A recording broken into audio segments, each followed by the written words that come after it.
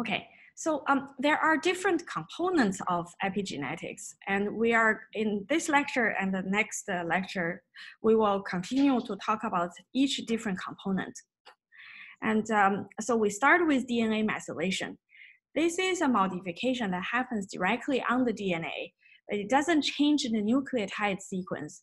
If we look at this double-stranded DNA, it can form the double helix, and it can wrap around the histones to form these nucleosomes, and then it can be packaged and packaged into the chromosome. DNA methylation really just happened on the DNA location. And so, so you can see here in human genome, most of the DNA methylation happens on C. In bacteria genome, it can happen on other nucleotide as well, but in human, it's mostly happening on the C, especially on the C that's followed by a G. In stem cells, occasionally it can be followed by something else, but in most of the adult cells, when it's a C followed by a G, that C can be very often methylated. And so there is a process. In the early days, people believe that, so you can see this is the cytosine, and there's an enzyme that is involved to add a methyl group on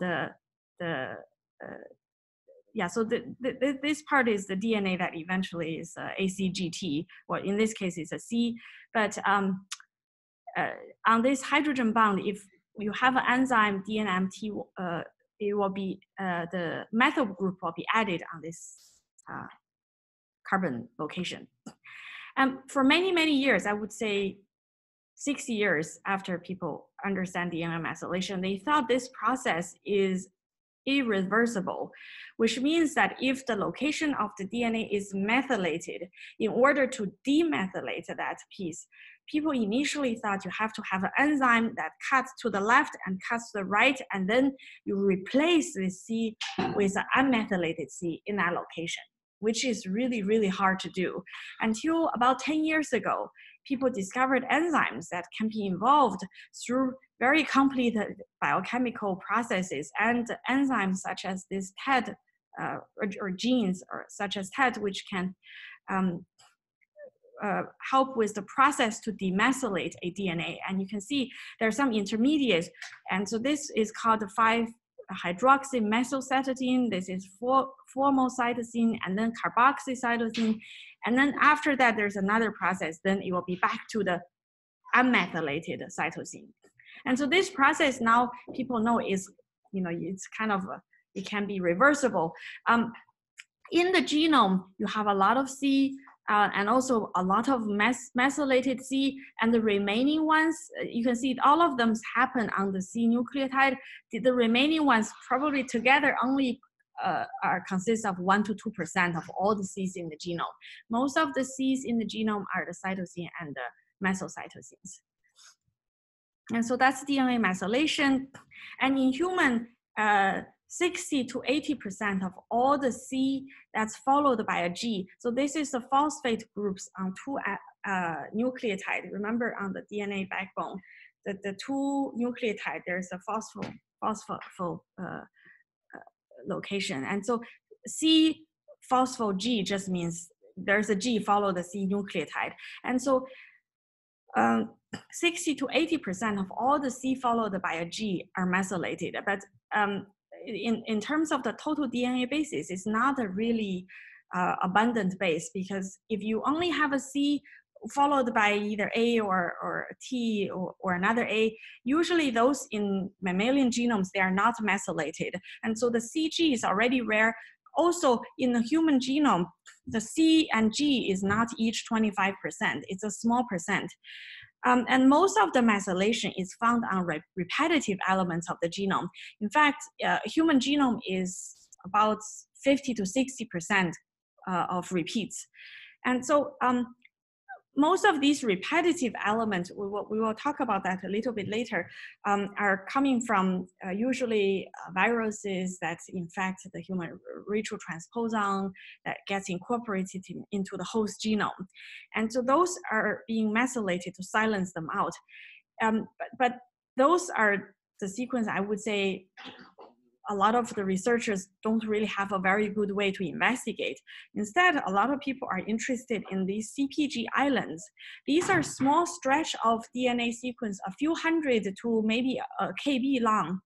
And it's highly enriched in C followed by a G, or in general, CG content becomes much higher. And also, of course, CPG content is also higher. And the CG rich regions has a high density of C and G, and sometimes they do remain methylation free. And what is known is that 70% of the human genes have a CPG in the promoter sequence within 1 to 2 kb from the transcription start site of a gene. And those CPG island near the gene promoter is very, very important to regulate gene expression. We also want to show here, you can see once you have the C that's methylated, it's usually a symmetric reaction, because you can see here, if a C is followed by a G on the reverse strand, it's also a C followed by a G. And the methylation usually happens on the 2 symmetric bases on the C location. So this really happens mostly symmetrically. Oops. And so the protein enzymes that are involved for creating the DNA methylation, there are 2 types of methylation. One is de novo. This is from 2 copies of the DNA. So remember, we always have 2 copies, one from the mom, one from the dad. The two copies are let's see. Sorry, this is not the 2 copies. This is the C followed by a, sorry, in this case, the 2 strands of C and G, they are both methylated. Well, let me think. It's a good question. I have to go back to this again. So basically, when you have, I think this is mom and dad copy as well. If it's unmethylated, there are enzymes DNMT3A and 3B, which is involved in the de novo DNA methylation from no methylation to add a DNA methylation. This usually happens during differentiation. So in the embryo, there is one stage in the tiny embryos that all DNA methylation is erased. And then as the cell differentiates more and more, and even there are more DNA methylation being added to different cells in my body, even when we are adults. And from no DNA methylation to DNA methylation, this is really a de novo process. And usually this is caused by developmental signals, such as transcription factor binding and things like that. We'll talk about that a little later. But there are also replication-related DNA methylation. So remember, we say when the cell is dividing, usually the daughter cell still remember the identity of the parent cell. For example, how does a blood cell after dividing know that it's still a blood cell and not a heart or a brain? It's because of epigenetic status, and DNA methylation is one such case. And so yeah, so this basically is, if you have DNA methylation, I think this is actually the 2 strands on the DNA. If it's divided, right? So each is a parental strand for the daughter cell when you duplicate the DNA. And so DNMT1 enzyme will be involved to use one as a template to methylate the other. And so anytime this DNMT1 is a maintenance DNA methylation enzyme, if the 2 strands, one is methylated, the other is unmethylated, the enzyme will methylate the other unmethylated one during the cell division. And so that's how the child cell or the daughter cell will remember the identity, will have the similar epigenetic status as the parent cell. Okay.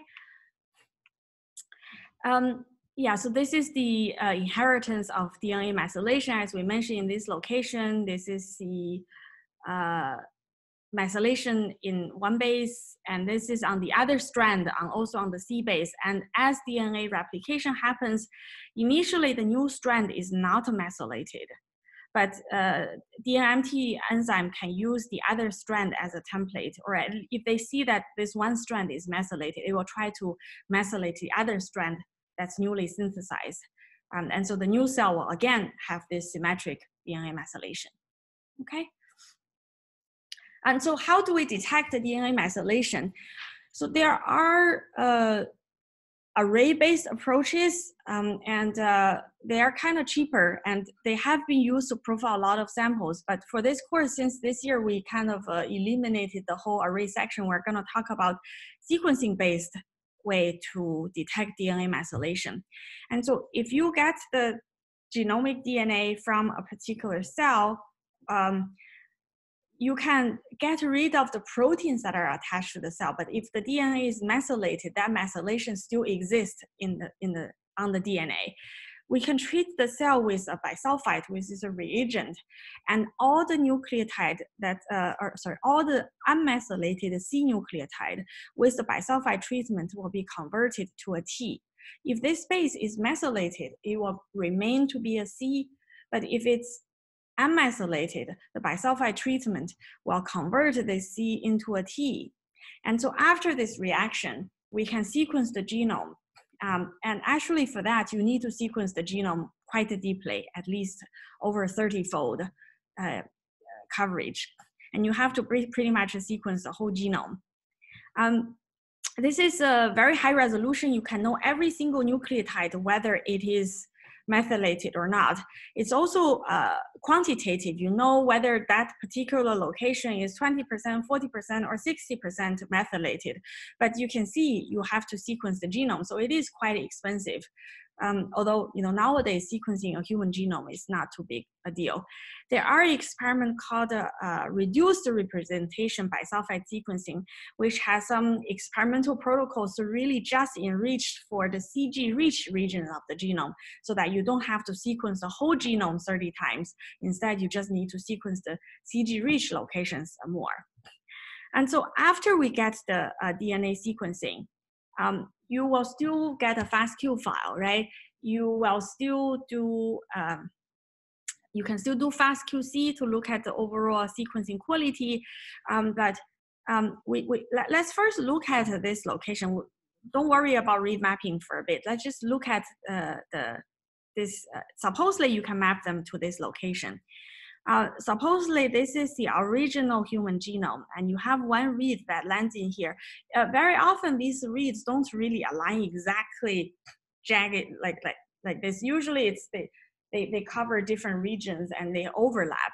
And if you look at all the overlap that cover this space, for example, in this location, you can see if the reference genome is C, and then when you sequence it, it has 2 T's and 3 C's, it would mean that because if this C is unmethylated, it will remain to be a C and you can read it out. But if it's unmethylated, it will be converted to a T.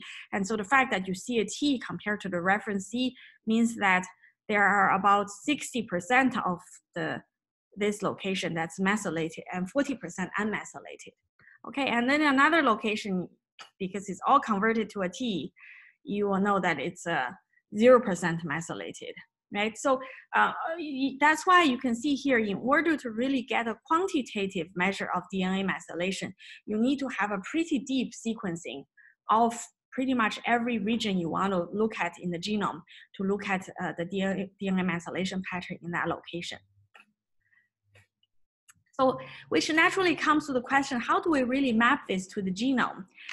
You can see here, the mapping is quite complicated because every time you see a C in the reference genome, in the mapping, remember with both BWA and STAR-seq, well, in this case, the mapping will be kind of like BWA because you don't care about splicing, you just care about mapping it to the reference genome, except that at every location, when there is so if the reference genome has a C, the bisulfite sequencing can convert it to a T, or if it's methylated, it will remain to be a C, right?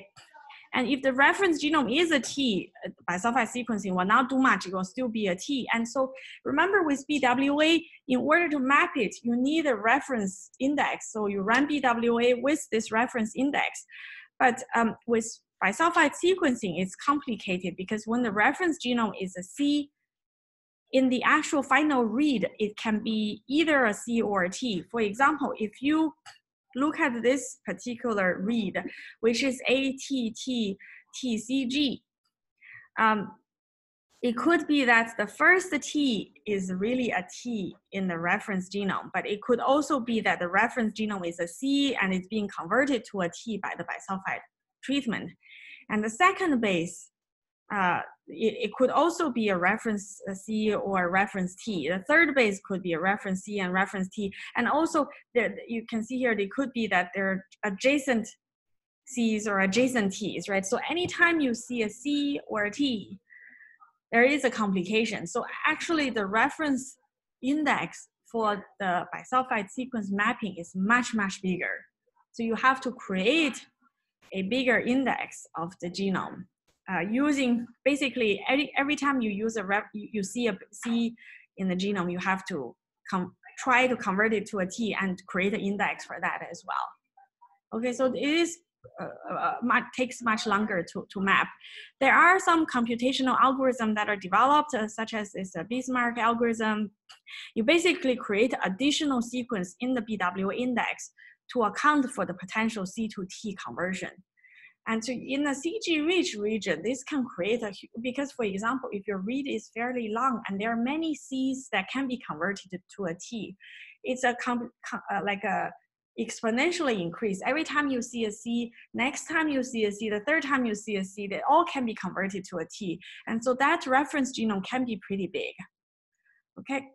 And another question I kind of want to ask you is, if you do see this location being, say, if you have a read that map to the C or T, or sorry, sometimes you see a sequence like this, that's mapped to the plus strand of the genome, except that these positions are changed, right? It's a C or this could be a T. Some of those can be coming from the bisulfite treatment, but we know that between you and me, our genome is 99.99% similar, but there are occasional bases that are different from the current reference genome and between you and me. So sometimes you kind of have to wonder, is this really a conversion of C to T because of DNA methylation, or it's because the reference genome has C, but this guy has a different nucleotide in its DNA originally. They just happen to have a T in that location. Do you know how you can tell them apart?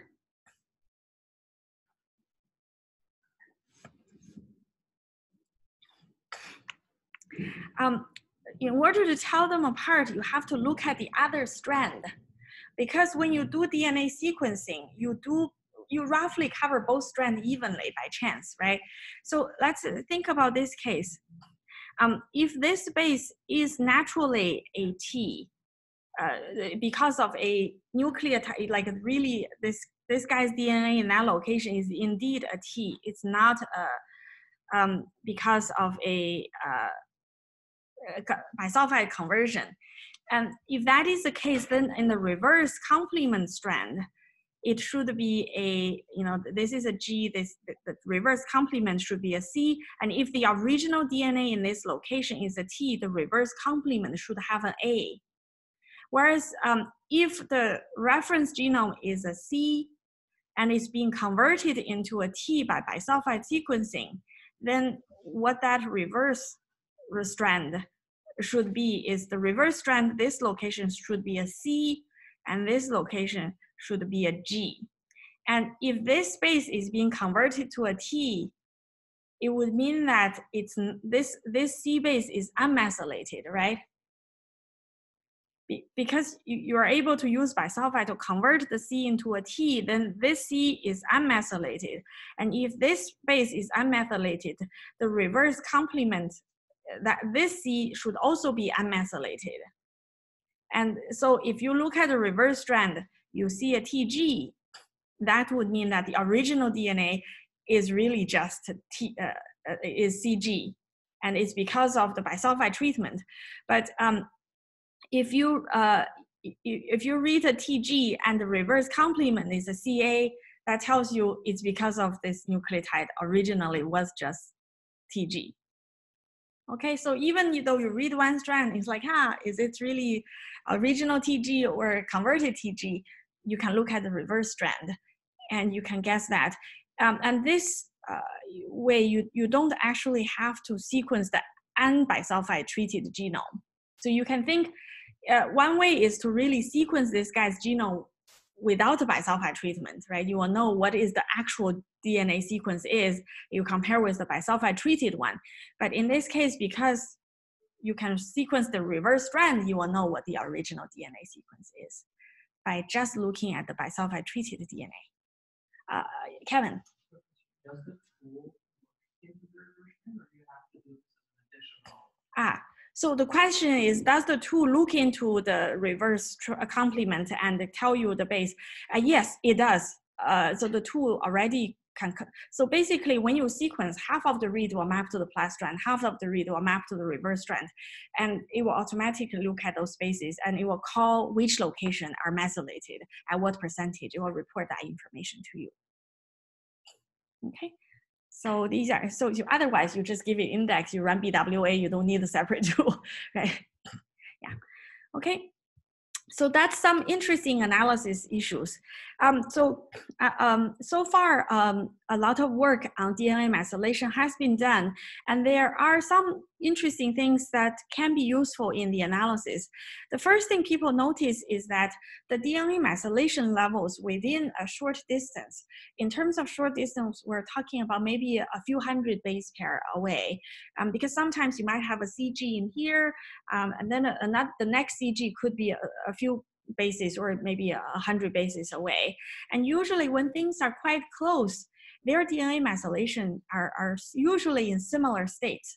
And so if you want to know the overall DNA methylation level in that whole chunk, you could smooth out the signals from, so you say there's a CG here, there's CG there, there's a CG there. You could look at a 1 KB region and collect all the CGs in that region and average their CG methylation levels. And that will give you a potentially more accurate result if you don't sequence it deep enough. Because if you don't sequence the genome deep enough, maybe you don't have enough coverage in some of the CG bases, but you can borrow information from nearby. That can just be done with a smoothing window across the genome.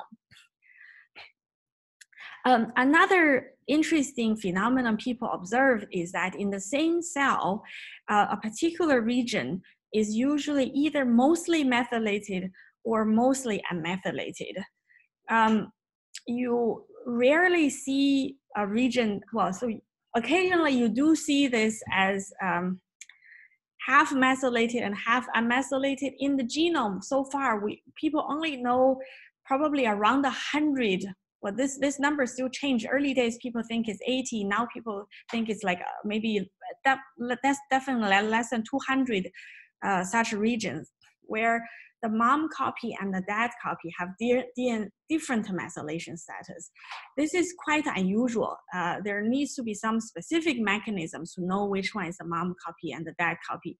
And there are some hypotheses suggesting it arises from a competition between the dad's desire and the mom desire. So the dad desire is for their baby to grow really, really big as possible. And the mom didn't want this baby to be too big so that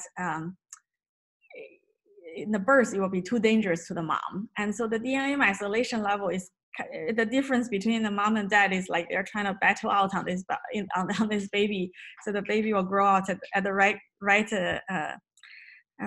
size. But these things are really, really rare. Think about like a 3 billion base pair genome. There are only about 100 of such regions present. Most of the other locations, the mom copy and the dad copy, are similarly methylated. And therefore, in one particular cell in that location, either both copies are methylated or both copies are unmethylated. In fact, if you look at a cell, if you have a cell that's growing in Petri dish cell line, in each location, it's either methylation of 100 or methylation of 0. Very few cases you see around 50%. And so this can actually be used to estimate the tumor purity. because you can imagine when you are trying to sequence the tumor, sometimes we may not know the tumor purity, but we can imagine it's a kind of a mix between the normal and the tumor. And if there are difference in tumor content, and supposedly there are some regions that the tumors are all methylated, whereas the normal are all unmethylated, or it can be reverse way, right?